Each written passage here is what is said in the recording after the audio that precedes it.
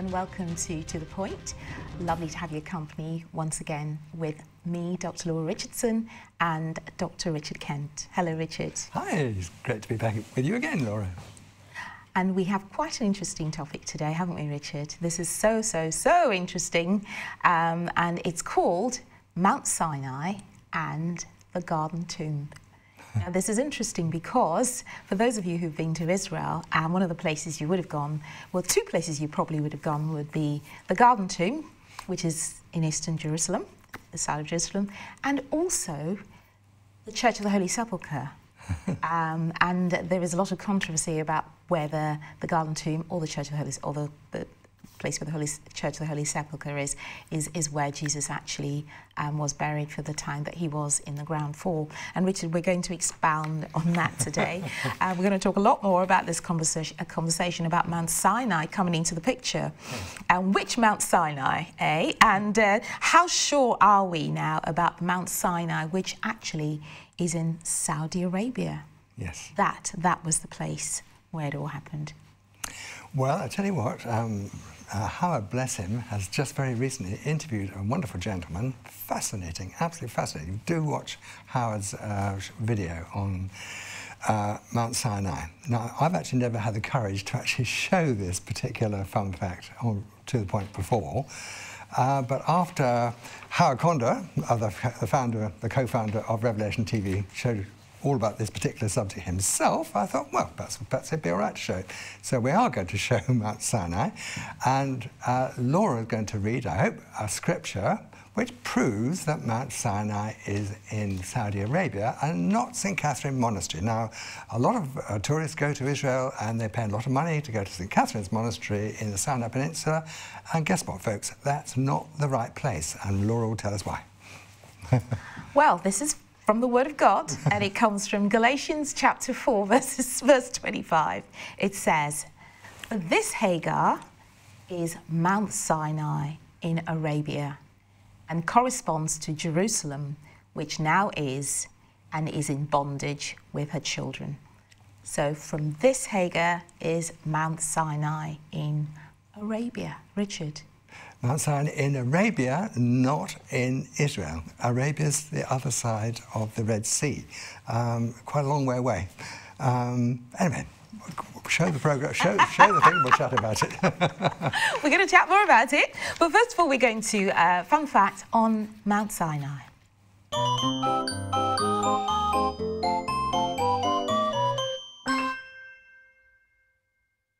Hello, my name is Richard Kent. Today I want to talk about Mount Sinai, or the possible Mount Sinai. I can't promise to you that this really is Mount Sinai, but one thing I can promise you is it's not St. Catherine's Monastery, which is the place that many tourists visit in the Sinai Peninsula.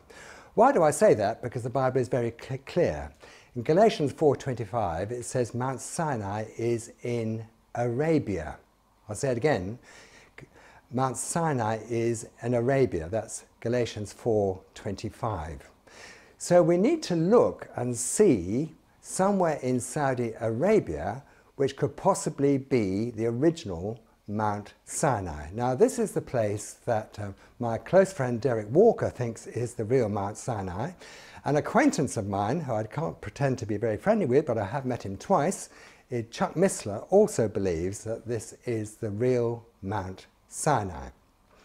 First of all, it's in Saudi Arabia, and in order to get to Saudi Arabia, the children of Israel had to cross an 8-mile expanse of water at the Gulf of Aqaba. We'll talk about that on another occasion. But when they arrived at Mount Sinai, of course we know that Moses went up to the top of Mount Sinai, and you can see there that the top of Mount Sinai is blackened. The correct name for that type of blackened granite is obsidian. What actually happened, we're told in the scriptures, is that God came down in fire and burnt the top of Mount Sinai. And actually, if you go up Mount Sinai, you'll find that what it looks like molten glass. It's got a blackened appearance, and that is why Mount Sinai has a blackened appearance. Now, In Saudi Arabia, it's not called Mount Sinai, it's called Jebel al-Laws. That means the mountain of the law. It's also called Jebel Musa, which means the mountain of Moses. Now, also in this area, we find a split rock, 60 feet high, and I believe this is Mount Horeb. You remember Moses struck a rock and it split, and there is a friend of mine who I met at Derek Walker's church, Oxford Bible Church, a gentleman called Aaron Sen. And there you see Aaron Sen sitting at the bottom of Mount Horeb. And you'll notice that the rocks there are all very smooth, suggesting that they have been eroded by the passage of millions of gallons of water. The last thing I want to mention to you is the rocks. Some of the rocks there, and this is possibly the golden calf altar, have drawings on them, and the drawings look like a calf. They're actually called petroglyphs. So that is a drawing of, possibly a drawing of the golden calf. Now, these weren't any old calves that the children of Israel were actually worshipping. These were Egyptian gods called Apis and Hathor, commonly known as the calf gods. These were the pagan gods of Egypt. So when the children of Israel made a golden calf, they were actually worshipping the pagan gods of Egypt, breaking the 10 Commandments as they did so, which was why Moses was so cross. So there's 3 reasons why I think this may be the real Mount Sinai. Here is a Mount Sinai with a blackened top, where possibly God came down in fire and turned the granite into obsidian, which is like molten glass. Secondly, there's a split rock there, Mount Horeb, I believe. At the bottom, at the base of Mount Horeb, the stone has all been made smooth by the passage of millions of gallons of water. And thirdly, we have these petroglyphs, or ancient drawings of an Egyptian pagan god called Apis and Hathor. So I believe that Mount Sinai is just one more confirmation that the Bible is supernatural. We are the disciples of Jesus Christ, and Jesus Christ is the supernatural God who created everything in existence, and everything in the Bible is true. Thanks for listening to me, and God bless.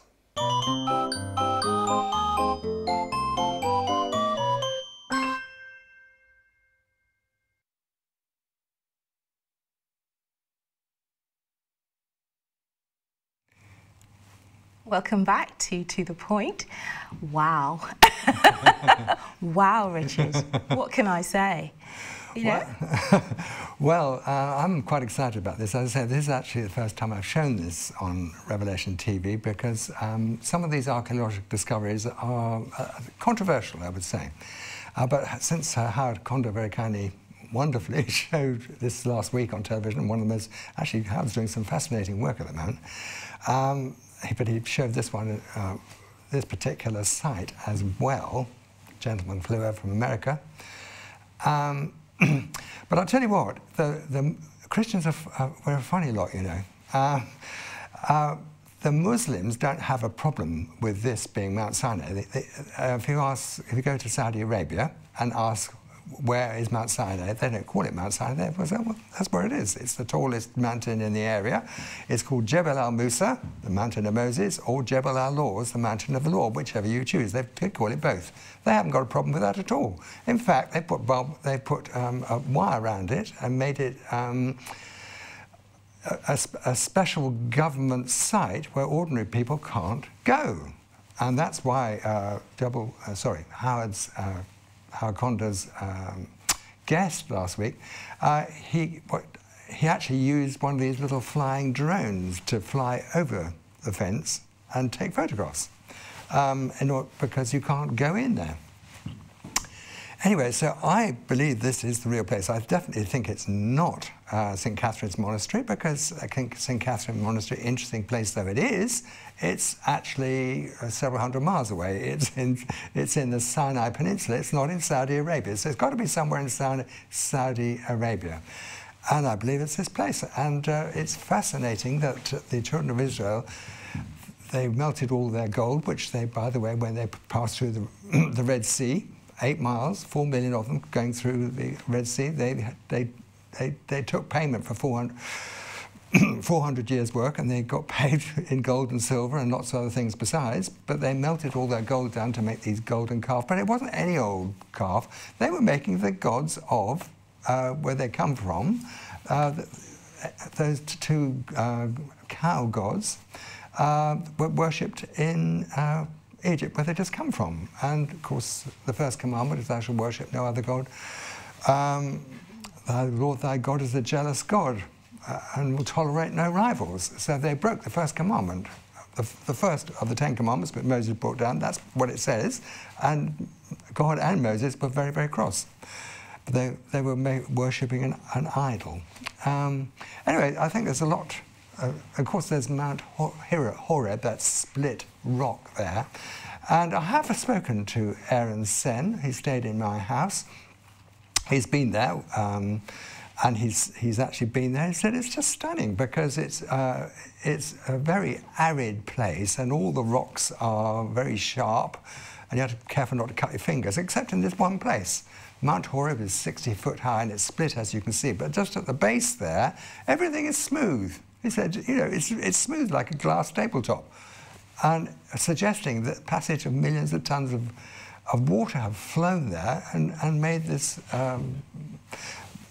bedrock smooth instead of all jagged like everywhere else in the area. All very, very fascinating stuff. What do you think? Yeah, I think it's fascinating. And recently, I've just been reading Exodus, actually. I think I'm still in the late 30s of Exodus at the moment. And it actually really brings it to light what you're talking about now. And Moses, you know, splitting the rock and dropping the commandments and having to go back up and get it again and having his face all glowing. And of course, leaving them down there at the bottom where they then, Aaron, due to peer pressure, due to pressure from all the grumbling Israelites, decided to make their own god. Yes, they did. So they were taken out of Egypt, but they still had Egypt in them. Yes. In lots of ways, and the traditions and the... Yeah. Just pick you up on one thing you said there. It's got nothing whatever to do with Mount Sinai, except that Moses went up and met God at the top of Mount Sinai. And as Laura just said, when he came down, his face was glowing. His face was glowing. That's what it says in the scriptures. Now the thing is, what was going on here? I'm absolutely fascinated, actually. I think God is light, and in Him is there no darkness at all. So God is radiating light. Now, what is light? Light is photons, subatomic particles moving in a waveform. So in the presence of God, you're in the presence of light.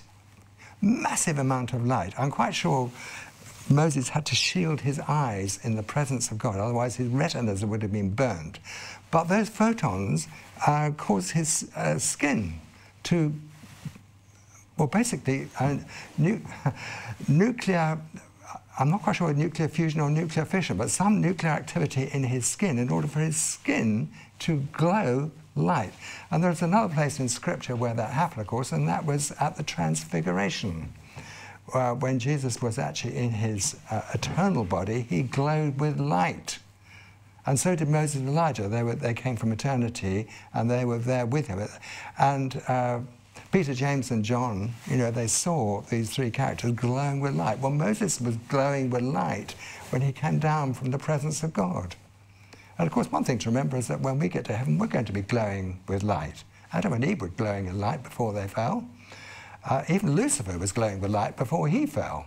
But when we get to heaven, we're going to be glowing with light. And it says in Daniel, in Daniel 12, that some will be glowing brighter, will all be glowing brightly like the stars forever, but some will be glowing more brightly than others. And I'm quite sure Laura will be glowing much more brightly than I will. Well, it's interesting you should say that, because, you know, as you know, my mum is in heaven now. Yes, sir. And my dad and my sister were there, you know, just before she left. And my sister describes Mum as being totally uncommunicating all day. She'd not said a word, she'd not eaten. And then suddenly she came back and she started glowing. My sister describes my mum as literally, her eyes were glowing. Oh, right. And she was nodding her head and doing all this and glowing. That's how she describes her. And I can just imagine that mum must have gone over, come back and said, I'm going to be all right, it's great. And then within a few minutes, literally, she'd gone.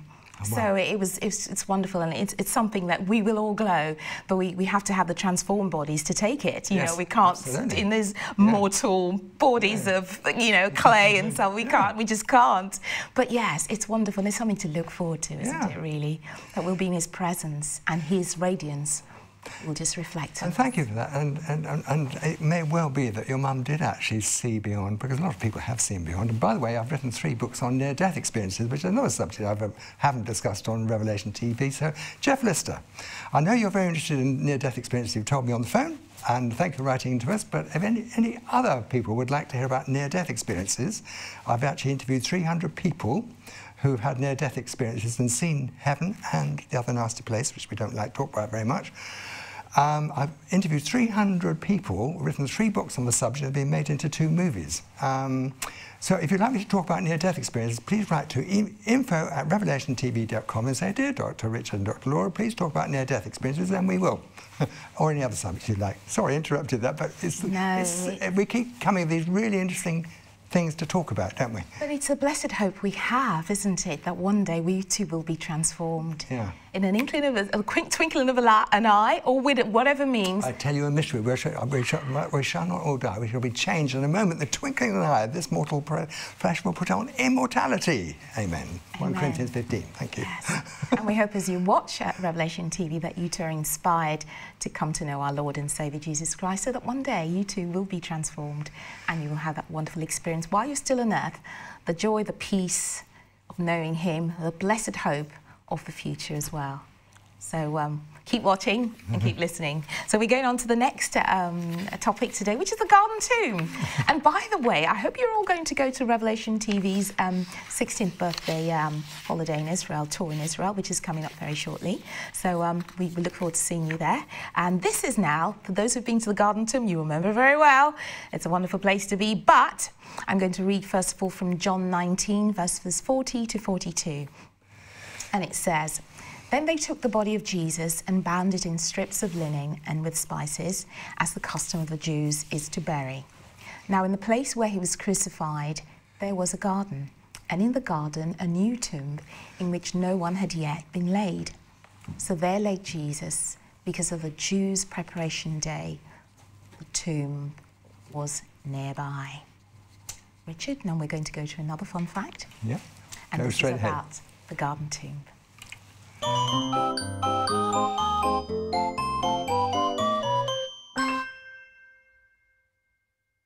Hello, my name's Richard Kent. I wanted today to talk about the Garden Tomb. Now, for me, the Garden Tomb is the centre of the universe. I've been very fortunate. My wife and I have been to the Garden Tomb many times. I cannot look at you and promise that the Garden Tomb is the actual tomb in which Jesus was buried. However, I think it's quite likely that that is where he was buried for a number of reasons. First of all, we're told that Jesus was crucified at a place called Golgotha, and here is Golgotha, which actually, the word Golgotha means skull, and I think you'll agree with me that does look like a skull. And we're told that Jesus was buried nearby in a rich man's tomb. Now, look at that tomb. That has a huge stone over it, or had a huge stone over it. Most tombs were much smaller than that, but this was a large tomb, a freshly cut tomb, and it was in a vineyard. We're told that it was in a vineyard. Now, what does a vineyard require in the Middle East? Answer, a great deal of water. Now, it just happens that there is a massive amount of water actually in the Garden Tomb area. And there are very few areas outside the city walls where there are large quantities of water available in a cistern. there's a massive cistern here, which makes it very likely that this in fact was the place where Jesus was buried. Another reason we think this may well have been the right place is because the Romans had the habit of crucifying people on public highways, and Golgotha was right on what's called the Via Maris. And of course, during Passover time, there would be literally thousands and thousands of people going along the Via Maris, and they couldn't escape seeing 3 crucified people right by the Damascus gate. So we come back to the Garden Tomb. There's something else which actually is extraordinary, is if you ever have been to the Garden Tomb, or next time you go, if you look about 6 foot to the left of the door, you'll find the remains of an old Roman stake. It's been analysed, that stake, and found to be metal covered in lead. It's from Roman times, and we're told that the great stone which was rolled across was sealed. Now, I don't know whether this is or is not, but it's possible that that stake is actually the original Roman stake that was used to seal the great stone. This is the most wonderful place to visit. As far as I'm concerned, it's the centre of the universe. And remember that Jesus was buried there, but he only stayed there for 3 days and 3 nights because the angel rolled back the great stone on Easter morning, and Jesus rose from the dead. And it's because Jesus rose from the dead that I'm a believer in Jesus Christ and have decided to follow Jesus Christ forever and forever in heaven, in eternity. And I'm hoping that you will do as well if you haven't already decided to be a follower of Jesus. This probably is the place where Jesus was crucified. I can't promise it is. We'll only know that for sure when we get to heaven. But it certainly is a very peaceful and wonderful place. It certainly is very near Golgotha, the place of crucifixion. It certainly is on the Via Maris. It certainly has got a cistern there. There's a great deal of water there necessary for a vineyard. And for me, it's the centre of the universe, and on the door is a sign which says, "He is not here, for he has risen." And the response by most Christians is to say, he has risen indeed. Jesus Christ has risen from the dead and has appeared to literally hundreds of people before he actually went to heaven again after the resurrection, and has been changing lives ever since. Thanks for listening, and God bless.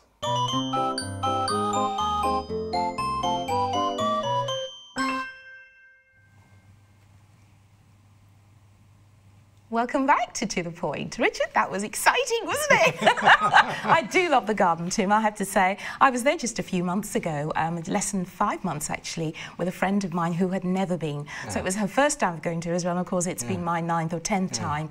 And as you said, the peace of the Garden Tomb, and it's changed slightly now. They've slightly organised it, and they've actually removed the door with the sign. And now we're not allowed to take photos there, you know, so it's kind of changed a little bit.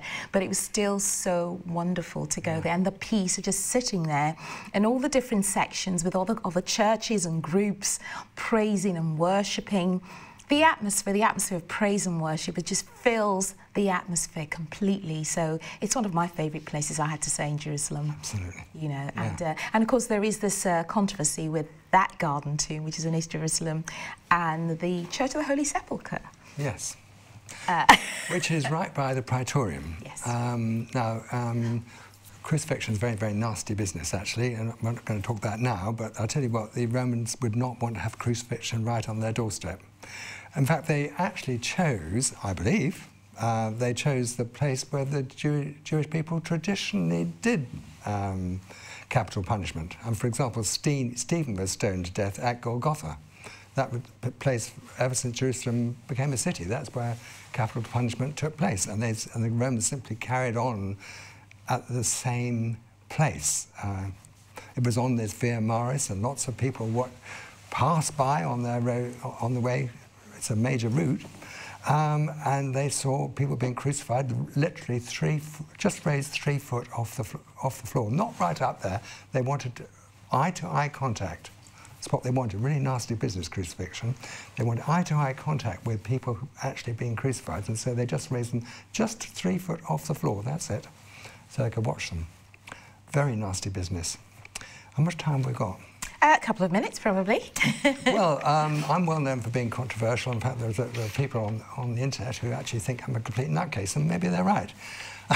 One of the things I'm controversial about is the actual linen in which Jesus was buried when you go to the original Greek. Now, when Lazarus was raised from the dead by Jesus, he came out wearing grave clothes, and that's called kairos, and they're like bandages. And he had a sudarion, like a handkerchief, around his face. Well, Jesus also in Greek had a face cloth over his face called a sudarion. It's now in Oviedo in Spain. But the actual robe in which Jesus was buried was not a kairos like Lazarus was. It's described in 2 ways in the original Greek. It's described as a thonia, which is a large sail, because Peter had a vision in the book of Acts, and a thonia came down from heaven with lots of animals in it. So something the size of a large sail. Also, it's described as a sindon. Well, we don't really know what a sindon is, so we do what's called an Englishman's search, and we see where else that word comes in. But it comes at the end of the book of Mark, where Mark himself ran from the Garden of Gethsemane, leaving behind his sindon. He was wrapped in a sindon. So whatever Jesus was buried in, it was unusual. It was a very large piece of linen. I believe that it was what we now call the Shroud of Turin, which has supernatural markings on it of a resurrected Jesus Christ. You may have seen other programs on that, but I actually believe that. And furthermore, I don't believe that any scientist today could create those photonegative three-dimensional properties on the Shroud of Turin. It's simply not possible, given all the technology available, for anybody on planet Earth to create a Shroud of Turin in photonegative and three-dimensional imaging, and I believe the Shroud of Turin proves the resurrection. But that's highly controversial. That's what I believe. And it's not that my challenge is, okay, if you don't think it's supernatural, go tell me how you would make it. Just how would you make it, because nobody can. And reproduce it as well, because if you know how something's made, you can, if it's that easy to do, you can surely reproduce it. But on that note, we're going to say thank you so much for watching us again today on To The Point. It's been great to have your pleasure. We're back on next time and look forward to seeing you again. info@Revelation TV if you want to communicate with us, and we'd love to see you again. God bless you.